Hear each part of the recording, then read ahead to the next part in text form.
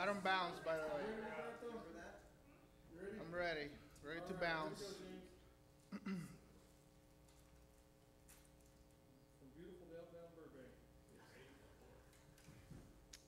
Good evening. Praise God. Hola. So, I want to share with you something that the Lord gave me on Monday. I was talking to a friend that I have in the Philippines, and she's like, "So, what have you been up to?" I'm like, "Yeah, just here, going to work, coming home, going to church, and whatnot, and uh, just sharing the messages that the Lord gives me." And she's like, "Yeah, I've read the ones that you have put here on Facebook and all that." I said, "Yes, I'm just waiting for him to give me the next one." And I was watching a TV show, and something happened in the show, and I said, "Hold on, because he just gave it to me. I gotta go." And I started writing. So I'm watching this TV show. That this specific episode, it was about a guy that was about to be executed because of a crime he committed. So the president and his staff were trying to come up with a way on how to vacate the execution. So throughout the episode, one of the members of the staff is Jewish, so he's in temple, and his rabbi is talking to him and all that. Then someone comes into the White House, and turns out this person's Quaker and all that. And then the president, who's Irish Catholic, he calls for a priest. So he's speaking with the priest in the Oval Office, and during the conversation, he tells the priest, I really looked for a way out of this, but I couldn't find it. And then the priest says, "Vengeance is mine, says the Lord." Do you know what that means? God is the only one who gets to kill people. That was your way out. Did you pray? He's like, "Yeah, I did. I prayed. I prayed for wisdom." "And none came?" said the priest, and he's like, "It never has." And I'm a little mad about that. So that got me thinking about James 1, verses 5 and 6. If any of you lacks wisdom, let him ask God, who gives generously to all without reproach, and it will be given him, But you got to believe it. And so then the priest says, "You remind me of this guy that used to live by the river. He had a radio report that the river was going to come down and flood the town, so all the residents were supposed to evacuate their homes. But then the man said, 'I'm religious. I pray. God loves me. God will save me.' So the waters rose. Then a man in a rowboat showed up and shouted, 'Hey, the town is flooding. Let me take you to safety.' And the guy said back, 'I'm religious. I pray. God loves me. God will save me.' So then a helicopter was hovering over the area and saw the guy, and they shouted through a megaphone, 'Hey, the town's flooding. Let us take you to safety.' But he shouted back, 'I'm religious. I pray. God loves me. God will save me.' But then he drowned. So when he got to heaven, I demand an audience with God."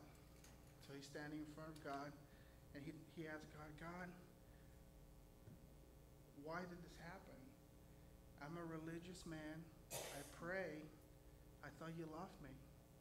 And God told him, "I sent you a radio report, a helicopter, and a rowboat. What are you doing here?" So then after the priest finishes the story, he tells the president, "He sent you a priest, a rabbi, and a Quaker. What more do you want from him?"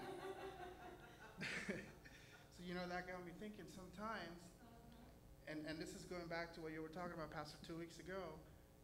We want to hear something from God literally through our senses, and we need to learn how to discern when he's talking to us.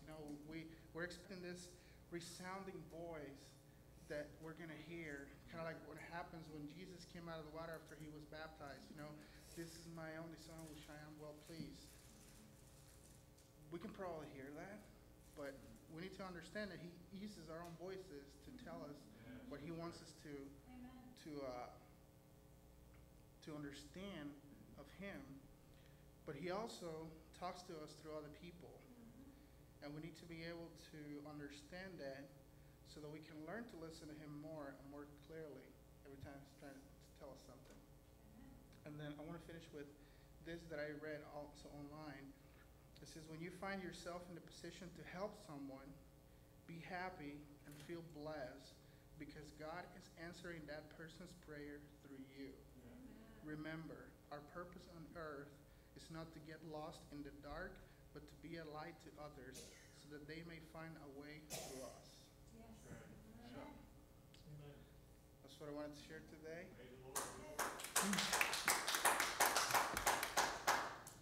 Anyone has any testimony or prayer requests? James. I haven't heard, I don't know, through Facebook. I've got a dear friend, Ron Armstrong, that's had congestive heart failure, and he's one of my best friends growing up. And I hope that he's in good hands with God. I know a lot of people believe, but I don't know what shape he's in. I haven't looked at Facebook to find out from notify people how he is. And then I grew up with him for years, and it's sad to see somebody that I suppose he's maybe not. I would say 51, 50, somewhere around there, close to my age or younger, but he's so dear to me. And it's like, I heard about that, everybody said to pray for him, and I prayed for him last week, and I continue to pray for him this week. And it's been if it wasn't for him and me and my dad not being there, and not having a dad, he had helped me 100% through school, and I didn't get picked on, things like that. He'd not be the better friend. But I just hope the Lord's watching over him, because it's what the servants do. He is. You ever think that they would not try to replenish my sense of wonder, trying to tell me that I couldn't drink water? And like, if you're not going to let people drink water, what are you going to do to somebody who will work harder than others? And I try to tell, I had to try to tell them, I don't know how to communicate with people at work sometimes. That's dangerous. Depriving yourself of water and coming out there and bringing wet, and you know that you need water, regardless to what it's supposed to do, and they still survive. And it's like, life's a constant battle. I know that Jesus is in the driver's seat, but in a case where either Jesus isn't going to be against you, then nobody can. But I said that it's kind of a constant battle I've been dealing with work every day. Exactly be lifted up.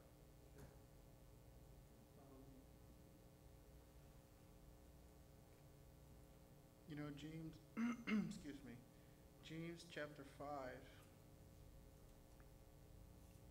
James, no pun intended,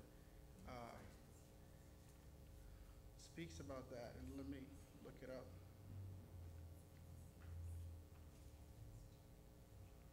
It says, verse 16, therefore confess your sins to one another and pray for one another that you may be healed. The prayer of a righteous person has great power as it is working. You say you prayed for your friend. Well, just rest assured that it is working because we are righteous people. That's right. So, anyone else? Mike? Yeah, we had, the worship team was asked to help with revival coming up in September. The person who messaged me said that they were looking for a group. Then after talking to the pastor who's heading this up on the west side, they don't have the venue to handle us all there, sound systems inadequate, and that too many logistics and stuff. And there's some other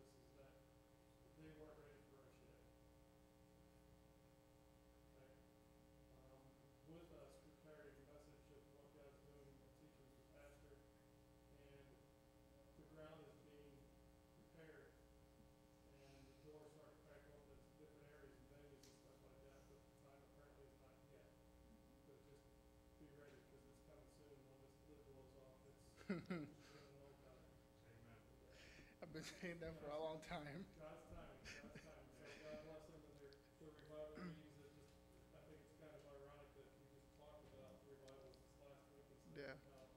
How there will be a different revival than people understand. And sometimes you just got to shake off the old before you get into the new. And some people who just want to be diehard fans of hanging on to what was instead of what's now. And it's kind of, I did share to this pastor about what's been going on here and stuff. And I heard his spirit being lifted up like, I've been running in this realm for so many years and years and years and years. It's like there is nothing else. But by the end of it, it confirmed some of the things that the Lord's been trying to speak to him about. So I know we're on the right path. We just got to stay on his path and in his time and in his ways. He will open up the correct doors and things will happen like it's supposed to according to his will. So just praying for wisdom, knowledge, understanding, and strength in these situations to make the right decisions for this team and for everyone at this ministry. Amen. Anyone else? All right, let's stand. Let's thank the Lord for getting us together, on this wonderful day. Father, we thank you because we are here and we know that you are present in this room right now. We thank you, Father, because every time that we call you, you come. You are always within us, between us, among us, Lord. You're always watching over us, over all of those that we pray for, those that are close to us. Everyone in this world, Lord, you're watching over them right now. We know, Father, that you are calling onto your children right now for them to come to you because you have a plan for each and every one of us. You want to reveal yourself to every person on this planet, Lord, that they know you. You already sent your only Son once to die for us, to get us closer to you, Lord, and he's coming again. And Lord, we want to continue to pursue you, to listen to your word, to continue to have revelation, Father, through your word. And that we can also show others who you are, Father. We know that you shine through us, Lord.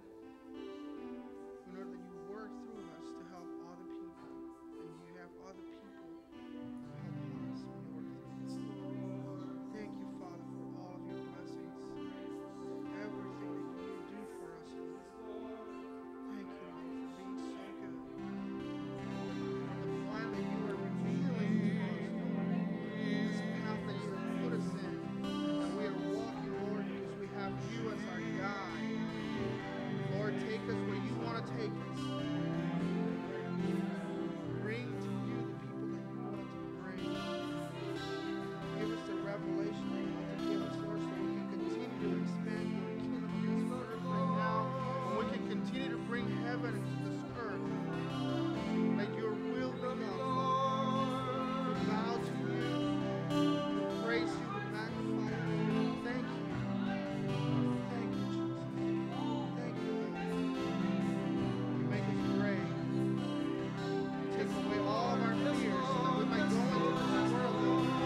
We might go into this world and spread your word, your teachings, Lord. Make disciples of all the nations, Lord.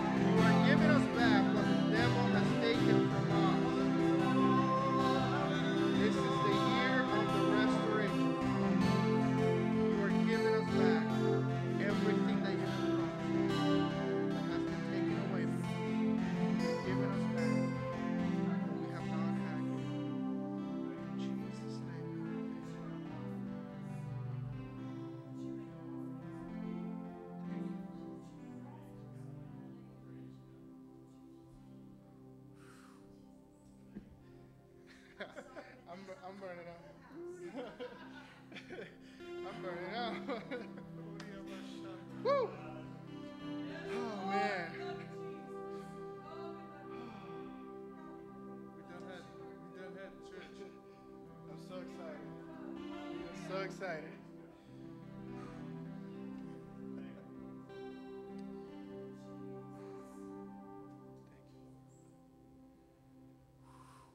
All right. Woo. Announcements. September 12th. Not this Friday, but the one after. Eastern Gatehouse prayer. Come, come, come. Because it's a wonderful time. I almost forgot. One of the original person that got a hold of me. Mm-hmm. I was involved with her in the first International House of Prayer here in Des Moines. And at the end of all the back and forth conversations and stuff like that, I'll burn bridges. I try to build them. She asked when this was. Oh, Yeah. So yeah, this whole thing may have been just because of. yep. That's good. All right. Let's speak the word. Will you not revive us again, that your people may rejoice in you? Thank you, Lord. I am a believer, and these signs do follow me. In the name of Jesus, I cast out demons. I speak in new tongues. I lay hands on the sick, and they do recover. Thank you, Lord.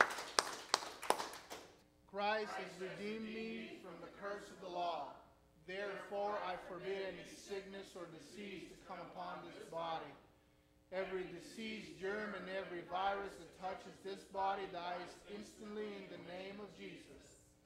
Every organ and every tissue of this body functions to the perfection to which God created it to function. I forbid a malfunction in this body in the name of Jesus. Thank you, God. I receive the spirit of wisdom and revelation and the knowledge of Him, the eyes of my understanding being enlightened. And I am not conformed to this world, but am transformed by the renewing of my mind. My mind is renewed by the Word of God. The Lord rebukes the devourer for my sake, and no weapon that is formed against my finances will prosper. All obstacles and hindrances to my financial prosperity are now dissolved. The Lord has pleasure in the prosperity of His servants, and Abraham's blessings are mine.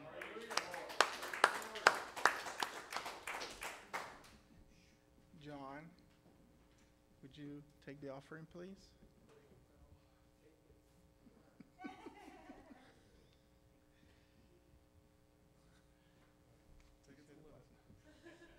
Jesus, we thank you, Lord, for your goodness. God, for the time that we have to be here, one another, God, worshiping with your people and calling upon you, Lord God, for guidance and help and everything we need, God, we look to you. And just often, God, that you bless it, keep us a gift. God, we just give you the glory and praise and all due to you in the holy name of Jesus.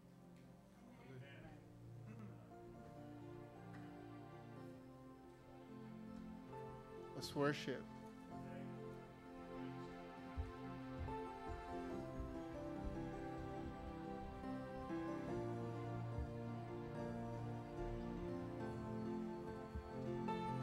Let your river flow, Lord Jesus. Let your river flow, Lord. Let it flow, Lord Jesus.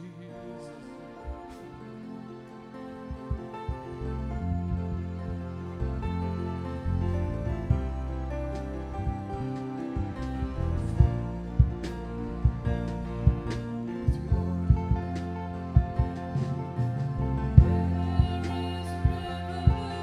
whose streams lead wide.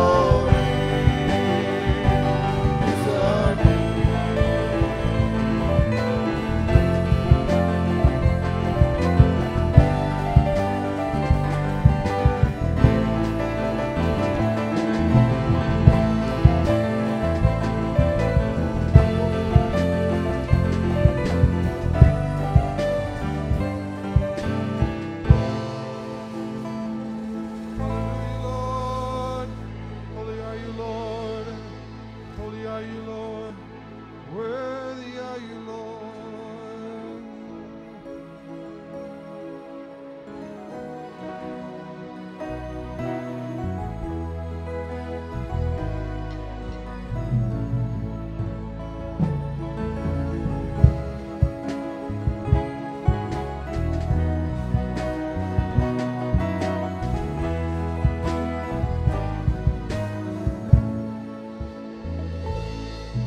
There is no one, no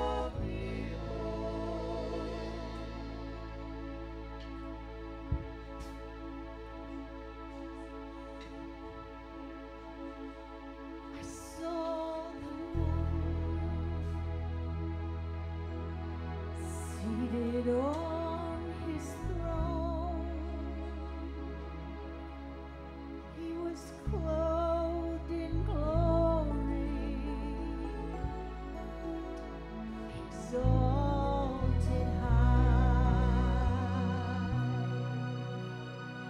and the train of his robe filled the temple,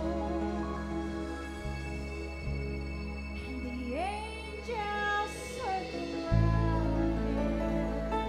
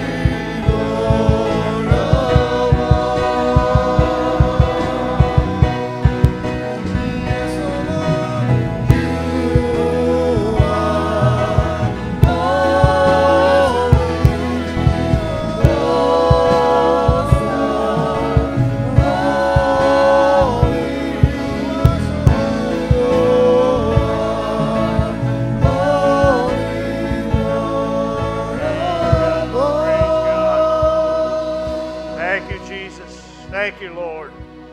Praise God. Praise God. Thank you tonight, Lord. We thank you for your grace. Thank you that by your holiness we've been made holy and acceptable to the Lord. We bless you tonight, Lord. Thank you for magnifying our voices. Thank you, Jesus. Praise God. Praise God. We declare tonight that nothing is impossible with you, Lord. Whatever the needs are that are here, represented by people that are here, they are more than abundantly met because of your glory. Hallelujah. And the power that works in us, that Holy Spirit of Christ. We bless you tonight, Lord. We celebrate the victory, Lord, over every situation, every circumstance, every attack of the enemy, Lord. We declare the victory. We celebrate it now in the mighty name of Jesus. Praise the Lord. Hallelujah. Praise God. Thank you, Lord. Thank you, Lord. Praise God. Thank you, Jesus. Hallelujah. Thank you, worship team, Mike. We appreciate it. As always, amen. It's like a huge, amen, mass choir. Hallelujah. Amen. It's excellent. Praise God. Just no telling what the Holy Ghost is doing and will do. Praise God. Through this group of believers. Praise the Lord. Praise the name of the Lord. Hallelujah.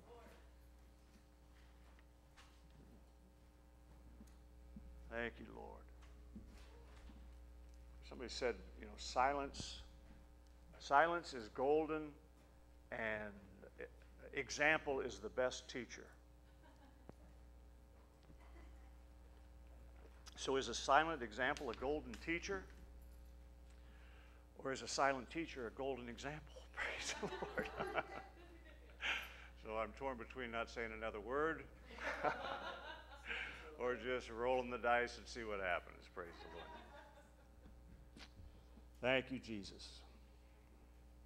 Amen. Last time I was at the hospital visiting, I saw this, I noticed like all these nurses, everyone that I saw had this little apple pen. And I kept watching thinking, well, maybe it's just, a couple of them, it's like a fraternity thing or a sorority deal of some kind. But I noticed over and over and over. And finally, before I left, I asked this nurse at the desk, I said, what's the meaning of that apple pen? And she said, oh, it doesn't mean anything. It just keeps the doctors away.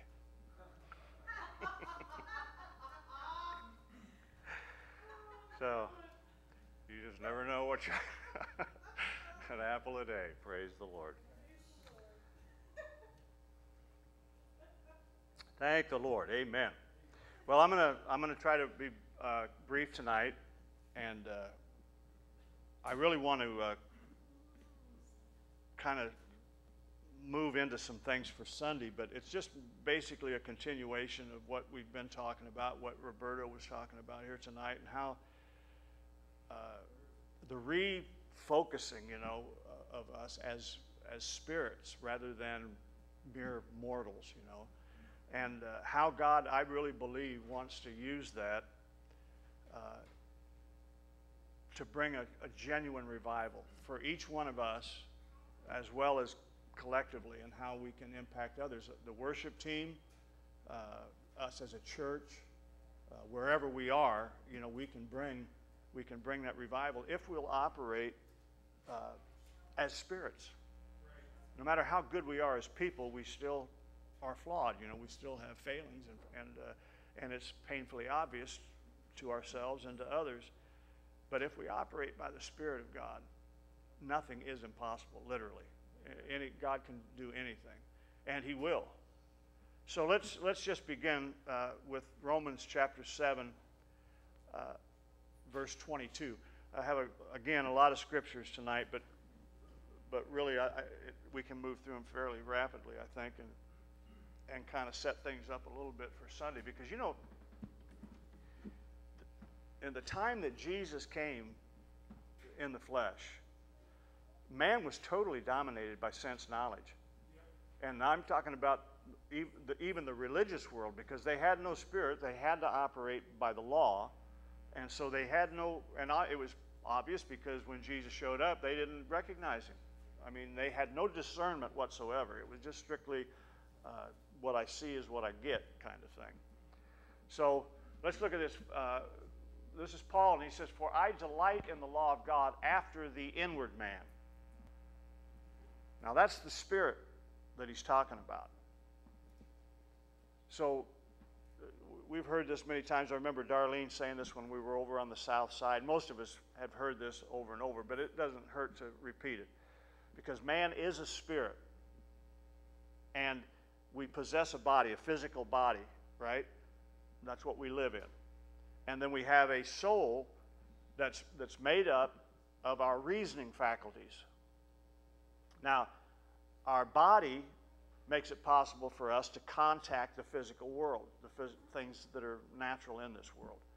And our soul, or our reasoning faculties, contact mental things, thoughts, ideas, interactions with others, and so on and so forth.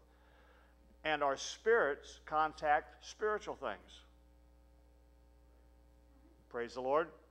Our spirit is what was recreated in the new birth when we were born again. And it was recreated in the image or after the likeness of God, who is a spirit. Now, there's a reason for that. Not just so that we can go to heaven, but so that we can operate as God in this earth. But the only way we can do that is by being led by the Spirit, which means we have to overcome the other two parts of our body. Amen? Our reasoning faculties and our physical contact. If you think about it, every time you've had an encounter with God, whether it was a dream, a vision, an epiphany, whatever you want to call it, just a knowing in the Spirit, there was a sense of detachment from the other two. I mean, you don't try to figure it out with your reasoning because it doesn't work. The more you think about it, the less real it seems, right? And the more you try to make sense out of it in a physical sense, the less of a reality it has a tendency to seem, right? So we're talking about the inward man, or the Spirit is who God is dealing with and how we need to operate. Okay, look at 2 Corinthians chapter 4 and verse 16.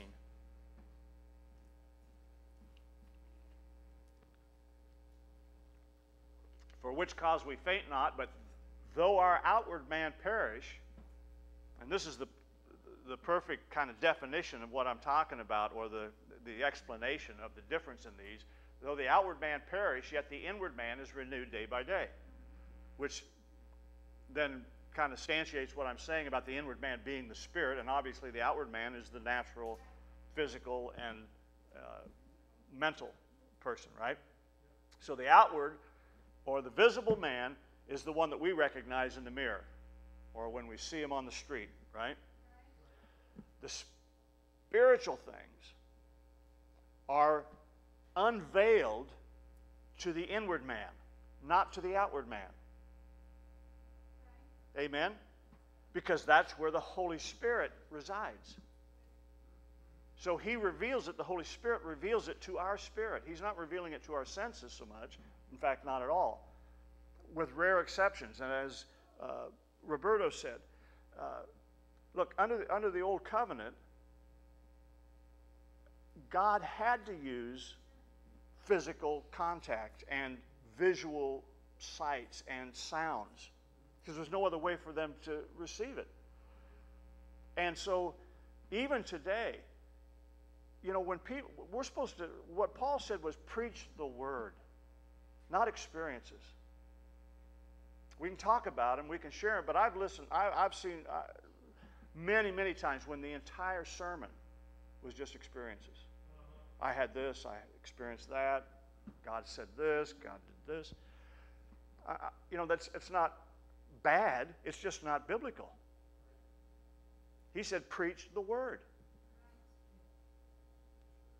Praise the Lord. So we need to recognize that God deals with us through our spirit. Now, to an unbeliever, he may have to give.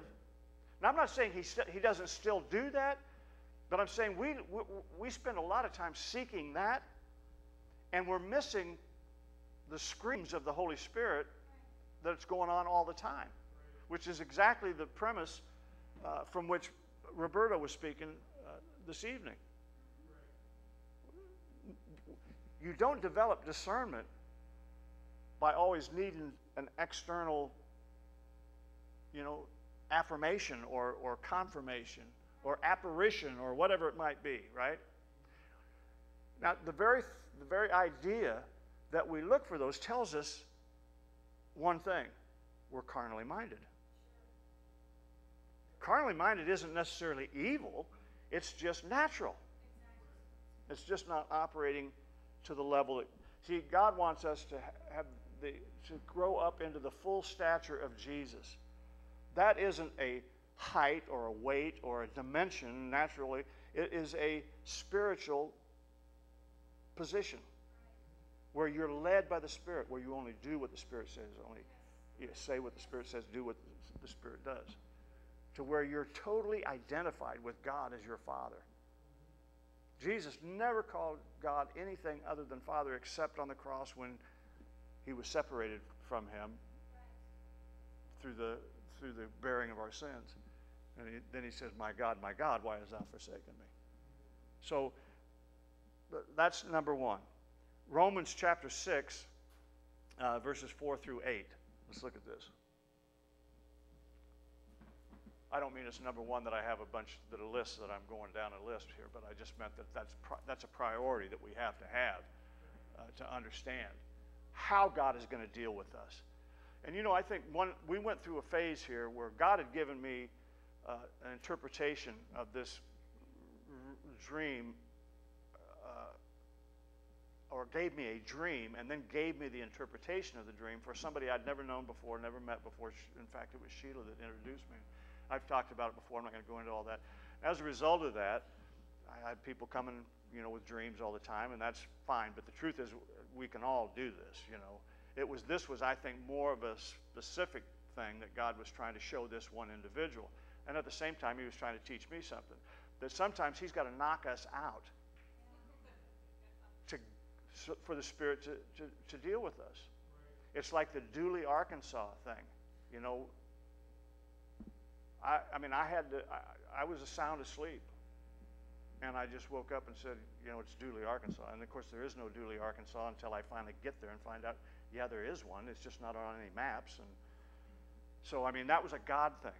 But God had to get past even my subconscious to speak to me. And that's what I think, you know, he wants to do that with all of us. And that's just an idea, not that I'm, you know, certainly not any more spiritual than anybody else, maybe even denser. Because I've got to tell you, that was right about the same time that I was going everywhere trying to hear something from God from somebody else's experience or something that somebody else had done. Thinking that this is the avenue to take, you know, I mean, it's what you kind of hear being preached, you know. And God was trying to just totally change the way that I was thinking, the way that I was approaching him, you know. And I think, you know, God doesn't just do that for one person, or you know, he doesn't have some weird kind of whacked out way to do something with me, and then it's altogether different for everybody else. You know, he approaches us as individuals, but the methods that God uses are the same, I mean, for everybody. You know what I mean? He'll put your spin on it for you to be able to connect, you know what I mean? So anyway, therefore, we are buried with him by baptism into death, that like as Christ was raised up from the dead by the glory of the Father, even so we should walk in newness of life. That's spirit walk. Okay, that's not talking about walking as a really good person now, or much nicer or better or less, you know, whatever. For if we have been planted together in the likeness of his death, we shall also be also in the likeness of his resurrection. Well, how was he resurrected? Spirit. Yes, he had a body, but it's a spirit body that he's got now. And they're not the same. It's not flesh and blood or flesh and bone. It's flesh and blood, I think is, am I right? Anyway, it's not flesh and blood. I don't know. It's different. It's a different body. It's a spiritual body. Trust me. Amen? Okay. Knowing this, that our old man is crucified with him, that the body of sin might be destroyed, that henceforth we should not serve sin. For he that is dead is freed from sin. Now, if we be dead with Christ, we believe that we shall also live with him. Spirit realm. Now, we're still in the natural realm, but we now actually live from the spirit realm, which is where Jesus operates from. Right? All right, so the outward or the visible man is the one that we recognize, right? But man is a spirit. That's the nature of God. Amen? And it's so that nature of God, because we are spirits, we can live independent of the body. Literally, that's what he's telling us here.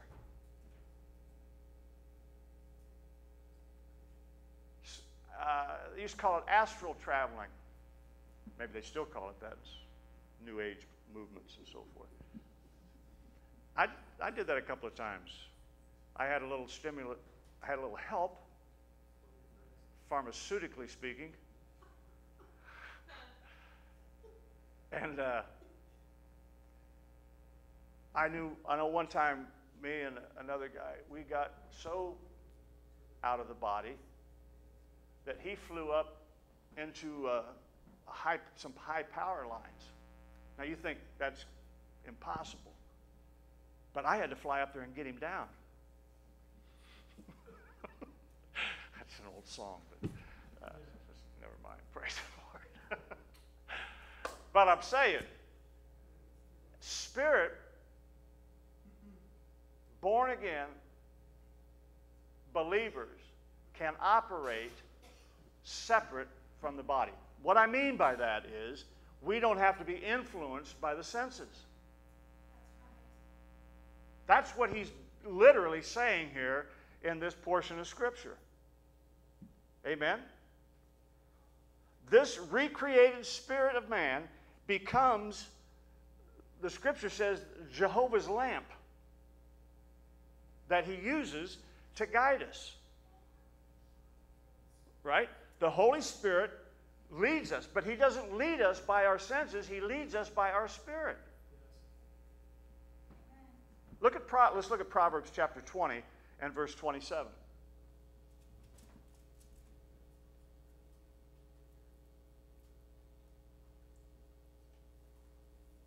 The spirit of man is the candle of the Lord, searching all the inward parts of the belly. That's the spirit. Right? Out of your belly will flow rivers. We know that's the spirit, right?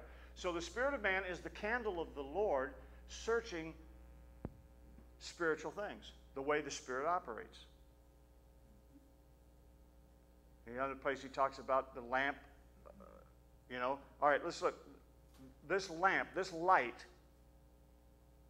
is the recreated spirit. Right?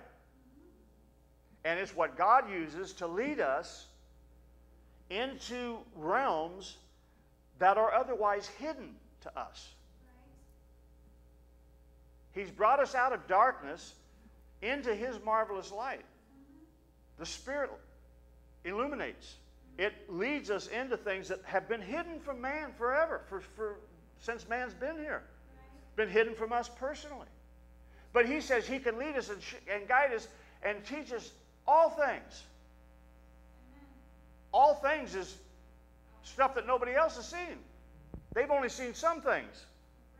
But we can see all things by the Spirit of God.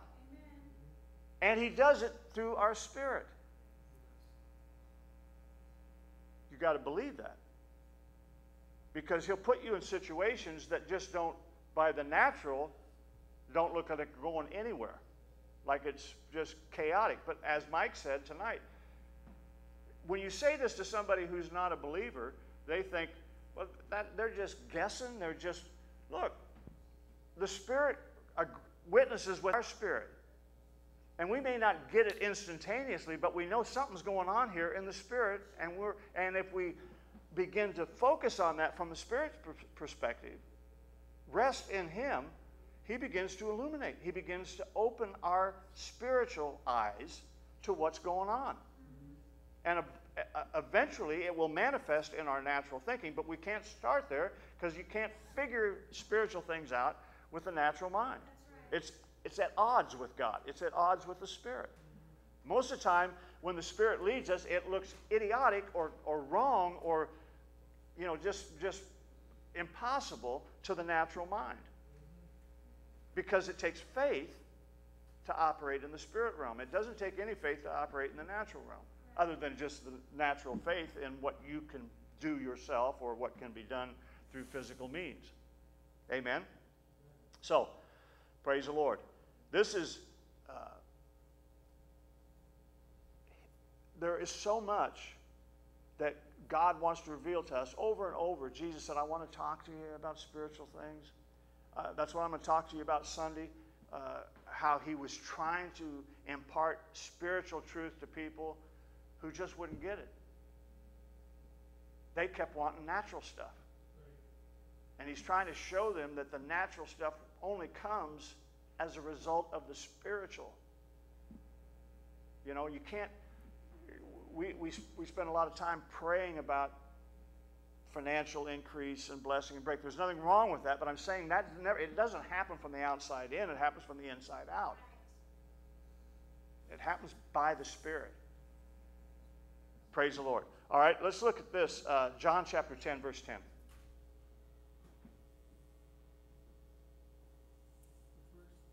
John 10, verse 10.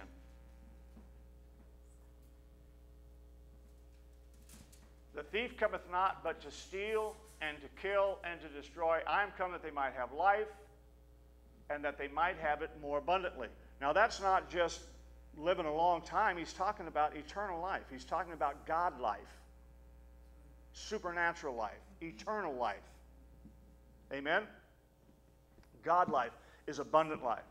It's the creative life, the life of God, the creative ability of God in us that produces abundance, overflow, more than enough. You know, all of those adjectives, praise the Lord. It's God imparting His nature to our spirits, recreating them. That's how we're born again. Praise the Lord. That's how it happens. God imparts His nature to our spirit, and it's recreated. Now it's like God. The natural human spirit is dead to God. It's separated from God. It has no creative ability. The only spiritual contact it can have is demonic. So God recreates us by imparting His nature to our spirit. Otherwise, we have the nature of the God of this world. Adamic nature.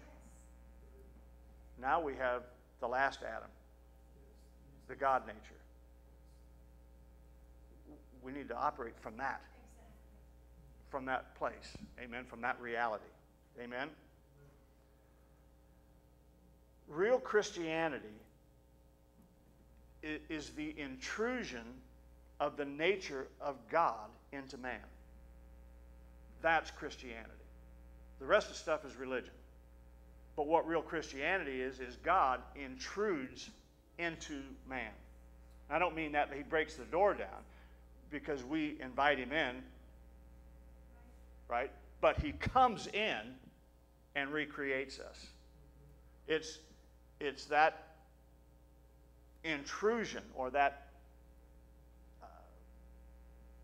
infusion, maybe is a better word, of God into man, recreating him. That's what Christianity is. That's all it was ever supposed to be. A new creation, a new kingdom, a God kingdom. And we've made it everything else. We've turned it into a philosophy. We've made it a rule-keeping thing. We've made it like every religion that's ever existed. And because of that, people have no more hunger for Christianity than they do any other religion.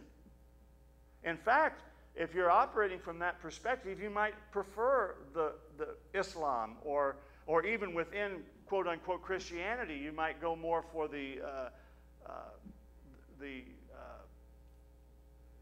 Dutch, the Mennonites,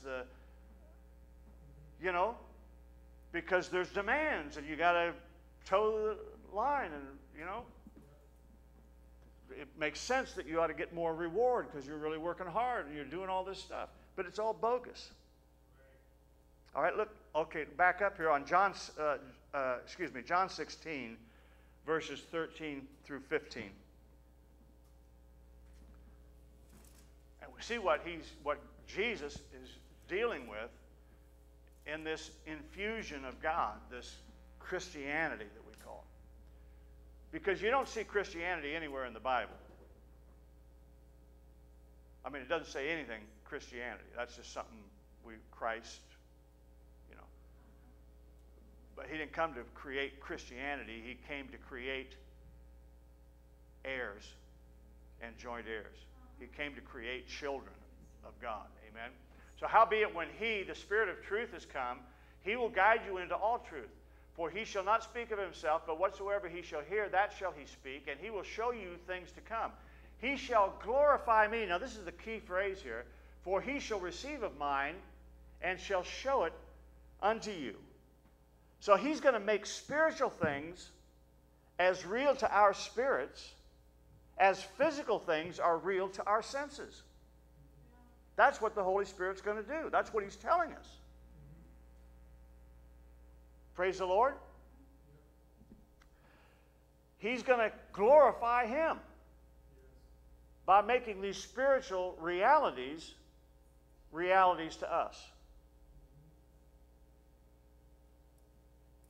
Let's look at verse number 14. He shall glorify me, for he shall receive of mine and show it to you. Now, God is a spirit. So he's going to take from that spirit truth, which is all truth, complete truth, absolute truth, and he's going to give it to you. He's going to show it to you. How's he going to do that? By the Spirit. It's the only way you can learn it. It's the only way you can receive it. This is what born again is about. Our spirit was recreated so that we can know the things of God. And it's not enough to know them, but if we know them, we can operate in them. That's why Jesus says, you will lay hands on the sick and they'll recover. You'll cast out demons. You'll speak with new tongues. You'll take deadly things. It won't hurt you. Praise the Lord. That's what he's talking about. Amen. All right, look, let's go now to Proverbs again, if you will, chapter 3, verses 5 and 6.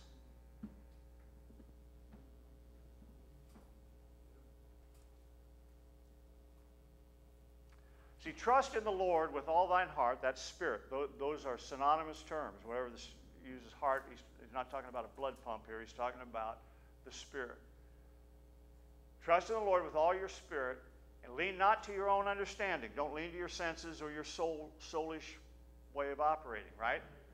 But in all thy ways, acknowledge him. Acknowledge the Spirit, acknowledge the truth, and he shall direct your path, which is a companion scripture to what we just read. Amen. So if you have a need, right? Say you have a financial need. Well, trust in the Lord with all your heart. Don't lean to your own natural way of seeing things and feeling about things, but acknowledge him and he'll direct your path. How do you do that? Well, you'd go to Philippians chapter 4, verse 19.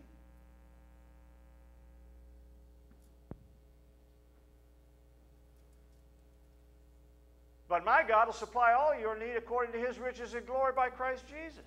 And our spirit rejoices. Yeah. Our spirit knows that. Our spirit identifies with that immediately. Praise the Lord. But by declaring that, we're bringing something that is a spiritual truth to the natural realm. It's to renew our mind. Right. It's to bring this body of sensory operation into submission to the Spirit. Sure. That's the reason for quoting Scripture. Because it agrees completely with our spirit. Exactly. Praise the Lord. All right, look at Ephesians chapter 3 and verse 20. Yeah, baby. Now, unto him that is able to do exceeding abundantly above all we ask or think, according to the power that worketh in us. There's no limits, whatever it is, right? John chapter 1 and verse 16. And of his fullness have all we received, and grace upon grace. Praise God. In other words, there is absolutely no limits to the spirit man. It's limitless. The potential is unknown. 1 Corinthians chapter 2, verses 12 through 14. Now we have received not the spirit of the world, but the Spirit which is of God, that we might know the things that are freely given to us of God. Are these scriptures starting to make more sense in context of what we're talking about?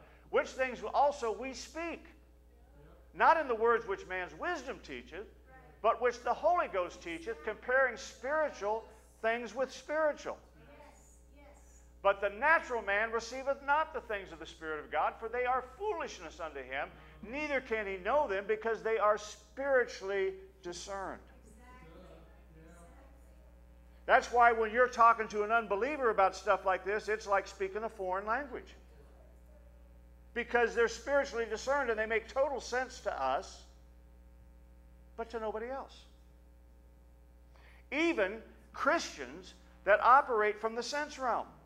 I mean, I know people that I know they're born again. I know that they're not going to hell, but they have no clue when you talk about this. They think you're crazy because they're carnal Christians. They're carnally minded. And such were some of you. Praise the Lord. Such were we. Sometimes we are. But that's the leading of the Holy Ghost now, is to get us into who we really are and operate from that identity, from that spiritual reality, so that we can have these all things and operate in all the power of God. Amen. That's what He recreated us for. Amen? Praise the Lord. So, this let's look at 1 Corinthians chapter 3 now, verses 1 through 4.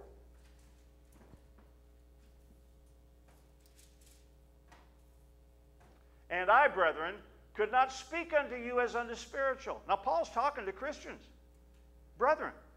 But he says, I can't talk to you about spiritual things. I can't talk to you on a spiritual level. But I have to talk to you in the natural. In other words, I have to appeal to your senses and your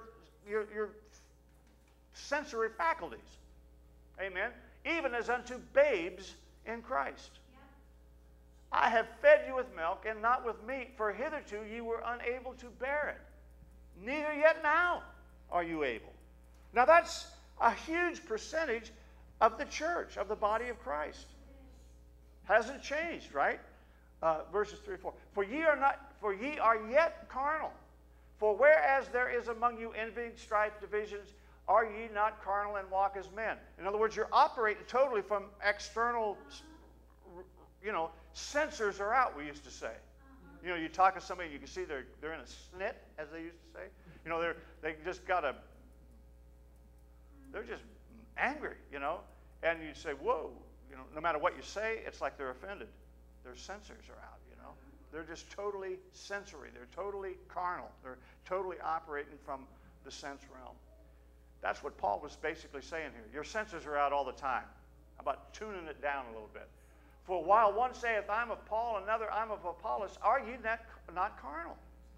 You're looking to ministries or men instead of to the Spirit of God. You're being led by other people's experiences instead of God, instead of by your own interaction, spirit to spirit with the Holy Ghost. Amen? So this recreated man is still being led by their senses. That's the point. They're dominated by their physical body. Now you can take this further. I can extrapolate on this. I'm not going to go off into a whole lot of it. But the idea of any division within the body of Christ was never the intent of God. The very fact that we have all these denominations is proof positive that the church has been a carnal church. And even within denominations, and even within churches, buildings, and groups. Because nothing about God is divisive. Amen? It should unite us. If I don't agree, I just agree to disagree. I'm just not going to fuss about it. It brings nothing to God. It does nothing to glorify God. So it cannot be of God. But it shows you the reason why we operate on individual levels as carnal Christians is because we're taught that way by the organizations, by the entire, what we call the body of Christ. And it's been this way from the first century on. Because Paul's dealing with it right there. Amen? Praise God. So, here they're being led by their senses, they're being dominated by their physical body, and yet the Scripture tells us that this new creation, this spirit man, is to be led by the Spirit, is to walk by faith. So you can see why when you preach these things, it's like a dichotomy, it's like a contradiction. On the one hand, we're saying, walk in the Spirit, be led by the Spirit, walk by faith, and on the other hand, we're creating all of these reasons to operate from your senses all the time. And wonder why we don't move forward, why we don't get beyond, basic kind of what we've called revivals, are really more like awakenings or momentary awareness. But they always fade, and we fall right back into the same old junk. Yep. Praise the Lord. We're spirit beings. God deals with us through our spirit. He does not deal with us through the flesh. The enemy comes and brings sickness and disease and torment and nervous depression and all the rest. That's sensory. That's all external. God does not come to us that way. He comes to us through the Spirit. Right. And if from the Spirit we understand that, we can then dominate the flesh. That's how you get people healed. Here's where another thing that I've discovered. We're praying for people without ever dealing with their spirit. And whatever's troubling them started in the spirit. We're trying to fix the outside, and there's an internal issue going on. They need to know how much God loves them. They need to know spiritual truth before we can start, you need to shore up the framework before you start painting the barn, or you'll just have a nice paint job laying in the middle of the backyard. Right? I mean, we're doing things backwards. We're coming from the outside in when we should be coming from the inside out. God did not recreate us from the outside in. He came directly to the spirit of man, recreates the spirit of man, and from that, we can then walk in divine health. We can prosper. Our relationships can be restored. You understand what I mean? But it all comes from the inside out. So when we go to minister to people, we have a tendency to minister from the outside in, and then wonder why we don't get the kind of results that Jesus got. Jesus spoke to the spirit of the individual. Yes, Tammy. Doesn't it sometimes happen from the outside in to get their attention, so to open the door so that you can minister? Well, yeah, I mean, the miraculous is not for us. I mean, in terms of, a lot of that stuff is not for us. We're to walk by faith. But it can be for the unbeliever. But I'm more directly speaking to the church or to the body of Christ. Look, there's a lot of cripples in the church. A lot of blind, a lot of lame, a lot of deaf, a lot of mute. I mean, I wish it were other than that, but I'd be lying if I said it, and we all know it. So physician, heal thyself. And that's what the world thinks, How do we bring healing to them when we're all screwed up? Just something to think about. Praise the Lord. Anyway, God deals with us spirit to spirit. Again, I'm going to get into this more Sunday, but Jesus talks about it all the time. Nobody comes to the Father through natural means. The Spirit has to draw them. All right, Hebrews chapter 10, verse 38. And that's the irony of this. Paul says, and we always, we've related this recently at least to grace, but it's about the Spirit. He says, oh foolish Galatians, what's with you now that you're operating by your sense realm Did you receive the Spirit through the natural man? He's trying to teach him what we're talking about right here. That this is not an external thing, this is an internal thing. The external will take care of itself. It's no different than he says, if you seek first the kingdom of God, in other words, if you seek the spirit realm, all these things, all these sense realm things will be added to you. But if you're looking to get the sense realm stuff before you are tuned into the Spirit, you're going to miss it. Because the Spirit is going to lead you and guide you, give you wisdom to make the right decisions, to be in the right place at the right time, to direct your steps. You know what I mean? A lot of times this stuff happens, and we don't know what happened until after the fact. We're thinking, I don't know, how did I get there? How did I, you know, I mean, what was I doing? Then you just realize that was a God thing. He was directing our steps, even in our ignorance, naturally speaking. Praise the Lord. So, but how cool would it be if we could begin to discern and cooperate with the Spirit rather than having to be drugged? We could actually be led. Okay, so now the just shall live by faith, or those that are justified, those that have been recreated in the image of God, the righteousness of God in Christ, they're going to live by faith. But if any man draw back, my soul shall have no pleasure in him. Now, draw back from what? From walking in the Spirit by faith.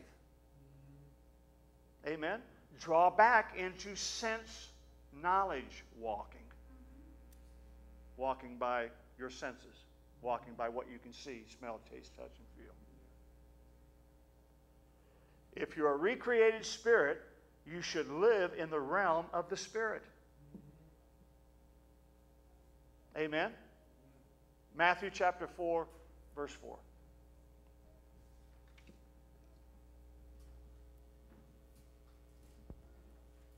But he answered and said, it is written, man shall not live by bread alone, but by every word that proceedeth out of the mouth of God. So you live by the word.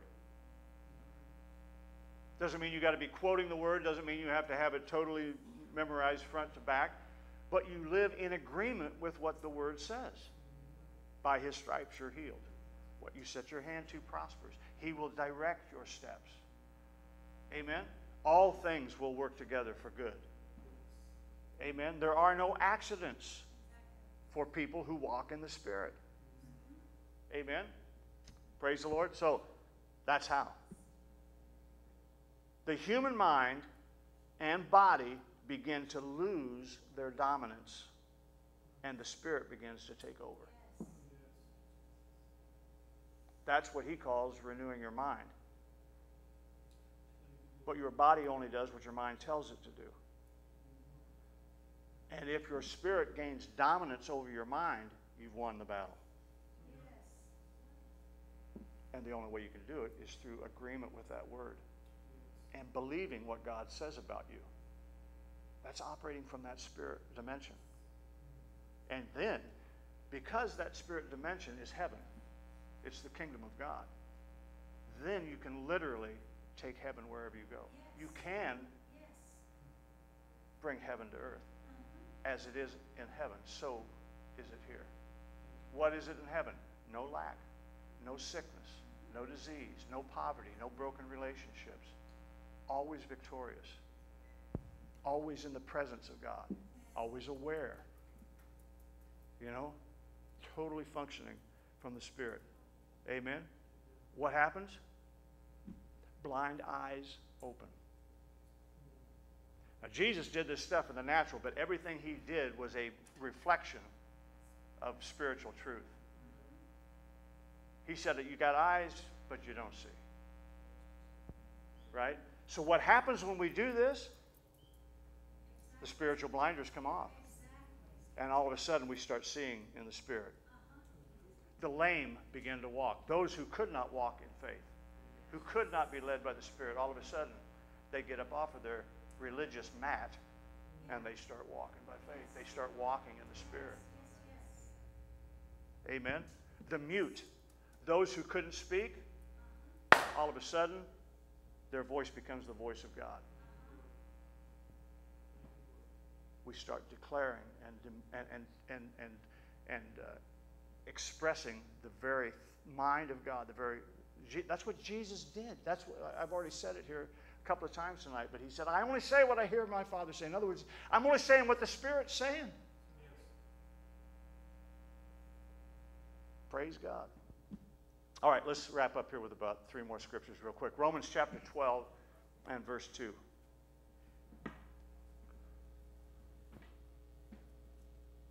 Be not conformed to this world, but be ye transformed by the renewing of your mind, that you may prove what is that good and acceptable and perfect will of God. What is that? The Spirit.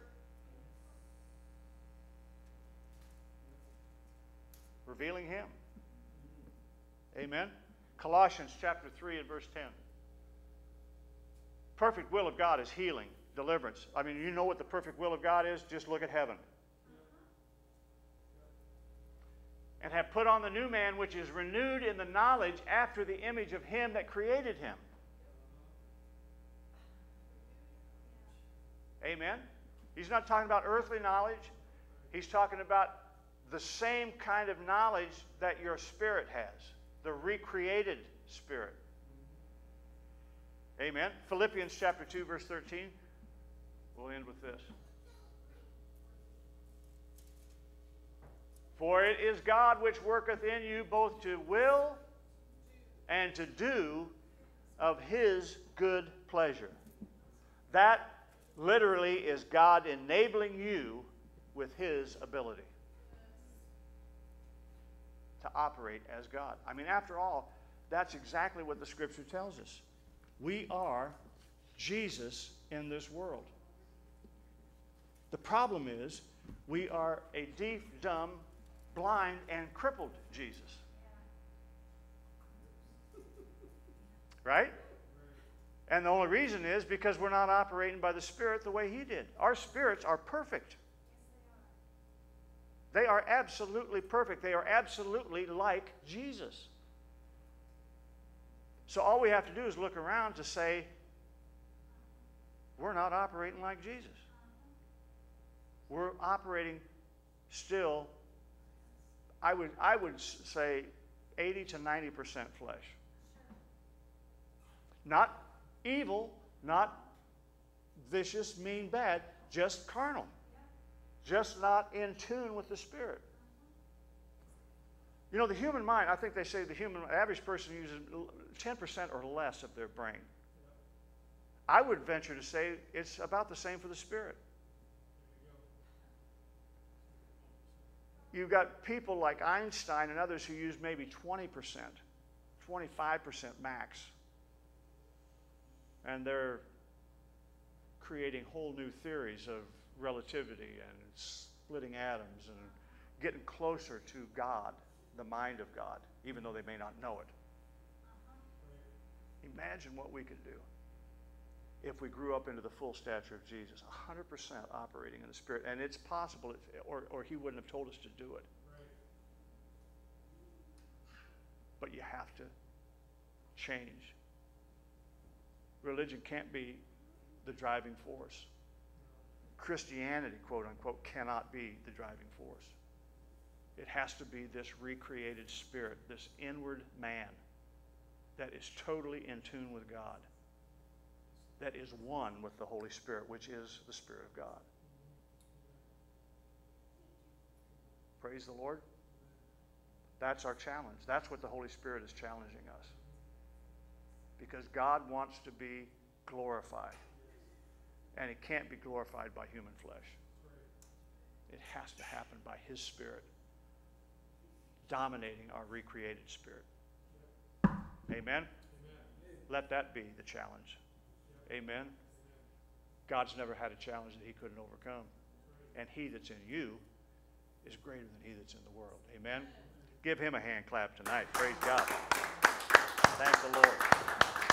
Amen. So we just need to start focusing, be more conscious of this, would be my suggestion for the first step. Amen. God bless you.